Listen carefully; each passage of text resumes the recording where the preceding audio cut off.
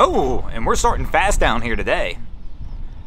I can't tell exactly what happened, but something happened. I don't know if this trailer popped off the hitch, or if possibly the bow strap broke that was holding the boat to the trailer. I'm gonna go with the bow strap as the guess for the moment. I think we'd see a lot more panic and scramble going on if the trailer actually popped off the hitch.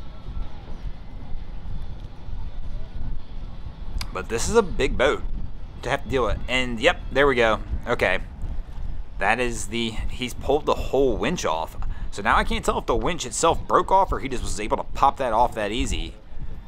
But I didn't see any tools in his hand, so if he was able to pop that off that easy, that's not a good sign probably either. And we're going to throw a little more action into the mix as we're doing this. So he's working on trying to get that trailer piece put back together. And we've got this other vessel coming in right here, down one motor, which is always a difficult one as well. I know a lot of people, if you don't own a twin-engine boat or have never driven a twin-engine boat, won't understand. You think, oh, it's just as easy as doing it from a single engine, but that is just not the case. With the motors being offset, it makes it difficult. And our crew's going for the reach. We got somebody trying to get off. And she's doing everything she can to not fall, and she's going to get on the dock. And we've got another young lady here bringing up a stern line as well, and she almost goes down too. But both of them are able to successfully get onto the dock. I'm curious what they're going to do here, though. So this guy pulled the whole winch off, but once again, I didn't see him have any tools there. So if it came off that simply, something's broke somewhere. So it might not have been the strap itself. It could be that one of the bolts that was holding the winch itself down broke. But if that's the case, too, there had to be a lot of pressure on that thing. So he's taken... We can't see it, but he's taken the winch back over to the front of the boat, so he's obviously trying to get it put back on. But I wish we could get a different angle on this one. And our guy's still working on the winch strap. We've got our boat over here to the left loading now as well.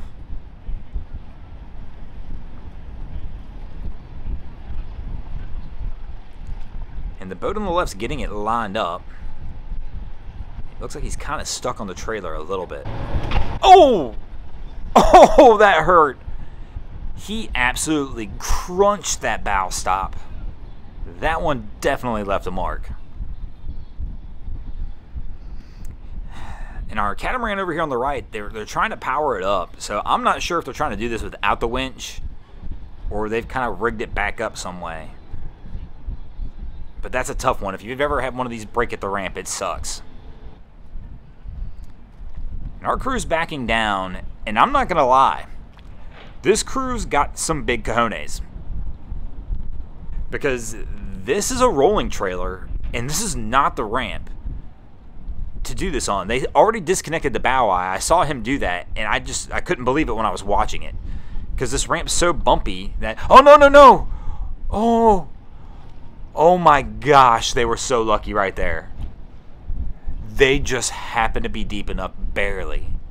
This crew got so lucky that did not wind up on the ramp. When I saw it starting to come off, I wasn't sure that they were deep enough. That is pure luck right there. This ramp's just too bumpy for you to try and disconnect that bow eye. I don't know who would do it. On a rolling trailer, I wouldn't do it until I was in the water anyway.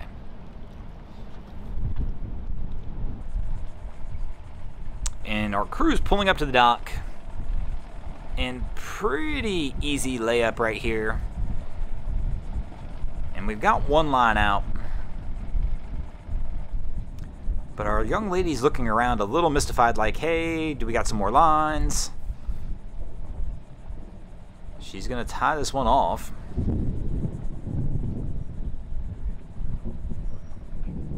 And she's asking for something. It looks like she's asking for sandals. We're going to see the dock shuffle. The dock's a little hot today, and she's showing it right here. Oh, man, there we go. She'll step back onto the boat. They couldn't find her sandals fast enough.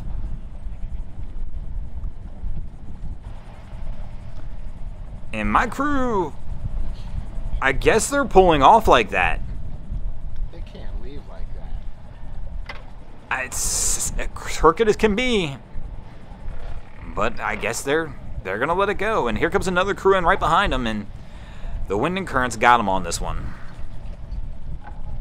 We got one off on the dock, but as typical, we only see a bow line.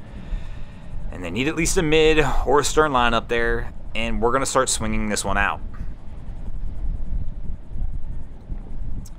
And it looks like they're going to clear the boat in front of them, but our guy's keeping an eye on it. Like, yeah, bro, stay off my boat. And we'll get that stern line up. But man, she's struggling to trying to get this thing back over to the dock as well. And we'll get a second set of hands, it looks like, on the dock, and now a third set, and hopefully that'll be enough for them to get this over here. And we'll get this one buttoned up.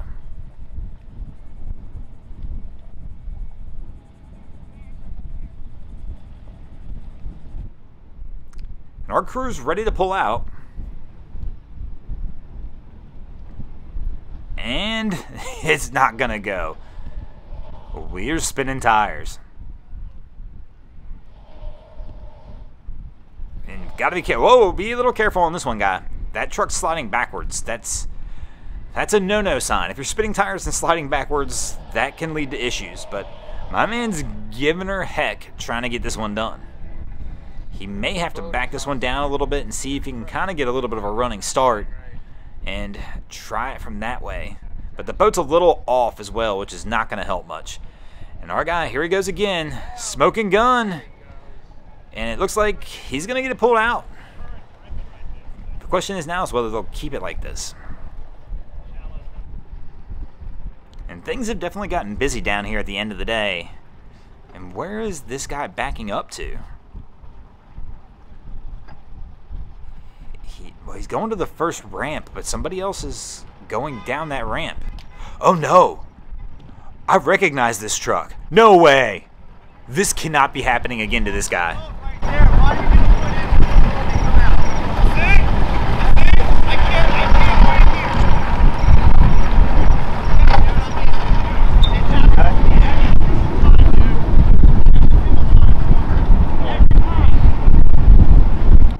So our guy tied his boat on the dock, went to get his truck, and then this guy with the jet ski decided he was just going to launch.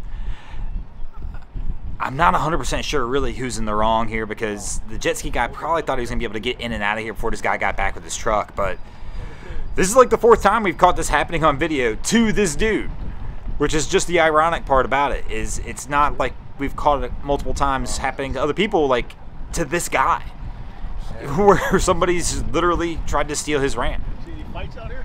Oh man, that's a tough one. And our guy looks like he's going to get back down. He's probably a little flustered now, but I do kind of feel for him, because this really is, I mean, like he said, almost every time he comes down here, we catch it happening to him. But he's going to get this trailer down here, and he's going to be able to get out of here this time. And speaking of getting out of here, we're going to get out of here as well. Thanks for watching. I hope you enjoyed this episode of Miami Boat Ramps. If you did, please check out our other content. We have Wavy Boats, who does a bunch of great things down at Haulover Inlet. My channel, Broncos Guru, we do some great comedy boating videos over there as well. And of course, we've got Boats vs. Haulover, where man and machine take on Mother Nature down at Haulover Inlet, Miami, Florida. And if you guys haven't already, go ahead and drop an anchor on the subscribe button here.